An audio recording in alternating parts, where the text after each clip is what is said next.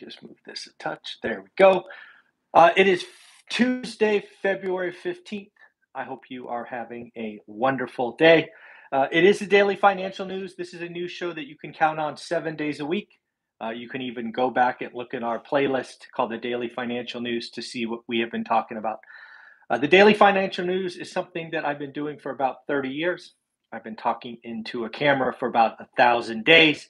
So you can go back and see what's going on. Do me a favor, like, subscribe, comment, share articles, be an active member of the One Rental at a Time family.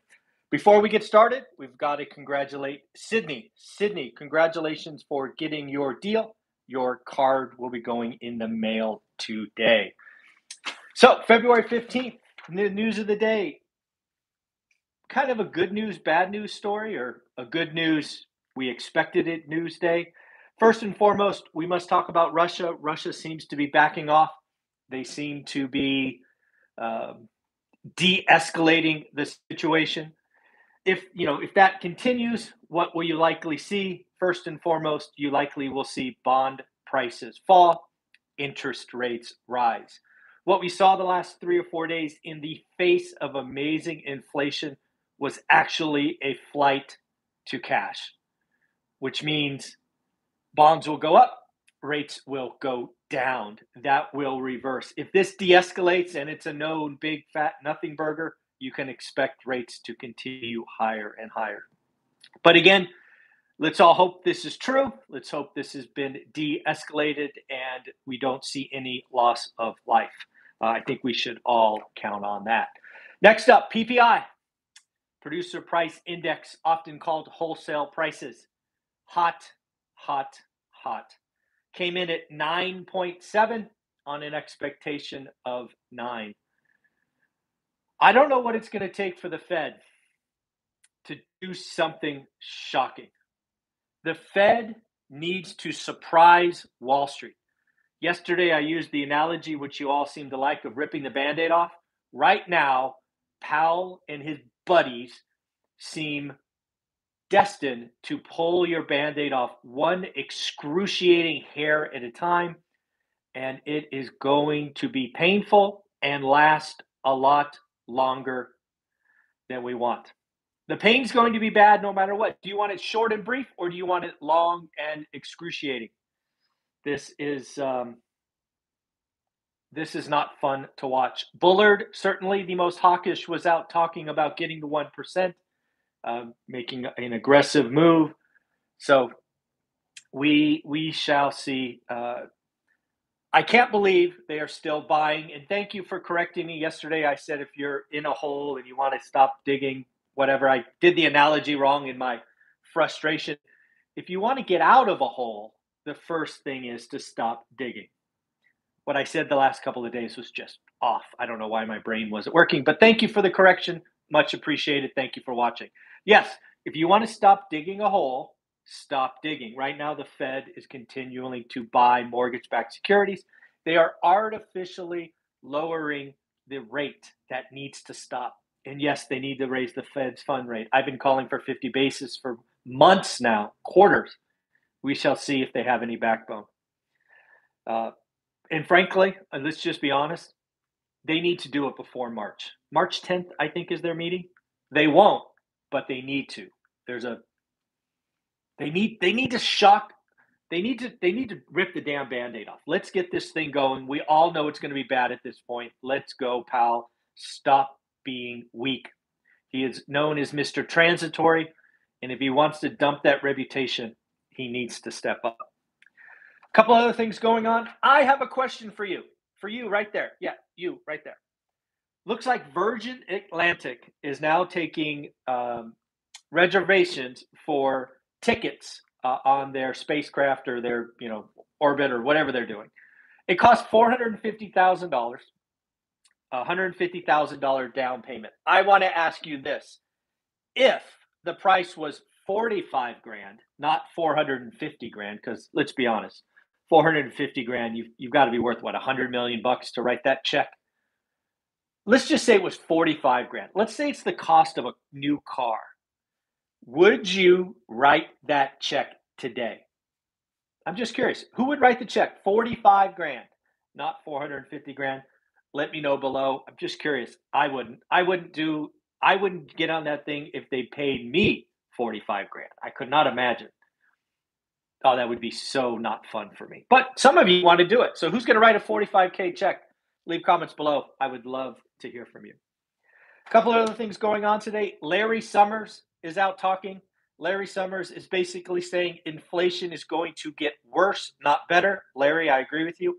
Larry actually has an interesting point that I need to dig into more. I'm going to give you lots of numbers, so get ready. Larry Summers actually believes the real unemployment rate might be 2%. When he said that, I'm like, this guy's smoking. What is he smoking, right? Because 2%. First off, do you know what year had the lowest unemployment rate? Do you know? I didn't. I would not have guessed this year. Yeah, 1953. 1953, the official, I think it's U3 unemployment rate was 2.5%. I had no idea. 2.5%. Larry Summers basically saying if he's right, and we're going to go through some numbers here in a minute, wage inflation is going to continually spiral out of control, and I have to agree with him. I've been calling for that. Larry is saying that the U3 is not counting people correctly. There's actually more people out of the workforce, so it would look like lower employment or unemployment. He's basically saying 3 to 5 million people have left the workforce and thus shouldn't be counted in the equation. Then he breaks it down, which I thought was interesting. 1.3 million folks have aged out, think baby boomers. 1.5 million folks have health conditions or are afraid to work. 1.4 million, we've been restricted because of immigration. 1.3 million early retirements. They have taken equity in their home or stock markets and retired early. 1 million for other reasons. And then finally, 400K for vaccine mandates. All of these added together, he thinks will actually bring the unemployment rate to under 2%, which means employers pay up. That's what that means. Pretty crazy stuff. So as I did a couple of months ago, I actually took the CPI number, which was 7.5, and did some math. The reason I did that is rent or rent equivalent was quoted at an embarrassingly low 3.8%. That is so wrong as to not even be comical. First and foremost, rent equivalent is 28% of CPI. It is the largest single metric. So if you can correct that error, you can get closer to true CPI. Well, I did it for you. I took rent equivalent. The lowest that I found was 14.8%. The highest, by the way, was 19.8, but I took 14.8%. I backed out 3.8. I put in 14.8, and now inflation is 10.3%. CPI is not 7.5, folks. It's 10.3. Double digits. Not good. Powell, see earlier in the video, get off your butt and do something. Don't know if you saw this, but it looks like Warren Buffett has made some serious coin again. Warren Buffett bought just under $1 billion of Activision. Activision about, I don't know, I forget what it was, 4 or 5 months ago, was caught up in some pretty serious, I guess I'll call it sexual harassment, I think, or basically bad behavior. Stock market got whacked, stock got whacked, and then Warren Buffett bought $960 million, almost $1 billion. And then lo and behold, Microsoft came in and paid a 20% premium. So good old Warren Buffett has made a bunch of money again. Pretty good stock trader, that guy. Couple of questions I have to think about is, what if we have a decade of rising rates? What if we have a decade of rising rates? You know, slow and steady. Not that we end the year at 5%, but what if we end 2029 at, say, 7.5%? What does that mean? What does it mean for real estate? Again, I would tell you to go back and look at the 50-year spreadsheet that we've talked about ad nauseum and I give away in my courses. It's pretty interesting because it's not only about rates, it's about wages. What if we have a decade of wage increases? Think about that. That'd be good, right? The employee finally gets theirs. That would be good. But realize that inflation will be part of the decade as well. These are all things that I think about probably more than I should, but these are things that I think about. Some interesting earnings to talk about today. Avis, right? Remember when Hertz was going out of business because nobody was renting cars? Well, Avis folks just made $7.08 a share. They are seeing increasingly high daily rates for every car they rent. Pretty crazy. Marriott, one of these hotel chains that I used to spend way too many nights in because of work. They are beat top and bottom, but more importantly, said they are seeing increased demand or occupancy. Elon Musk. I think we all need to give a shout out to Elon Musk today. I am not a Musk fan, but it appears that he has given away $5.8 billion. And there is talk about that being roughly $6 billion for world hunger. It is not validated yet. Musk has not said anything, which I think is even cooler. The fact that he didn't brag about cutting that check, good for you. Yes, he did this between November 19th and November 29th. He had to do a filing for giving this stock away. That is amazing. Let's just say what it is. He didn't have to do that, but he did. And again, he gave it away quietly. It was only because some people dug into Tesla filings that saw the donation or charity giveaway or whatever you want to call it. So I just want to say, Elon, nice work. UBS has done a survey of the wealthy, high net individuals, and they came back with some very interesting things.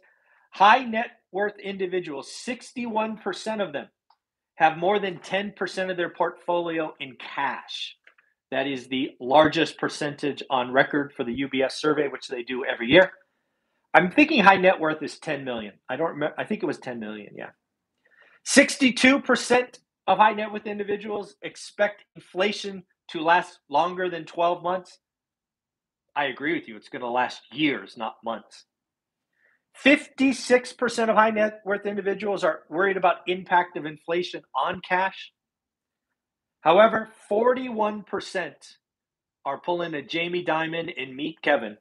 That's funny to say. Jamie Dimon and Meet Kevin are both doing the same thing.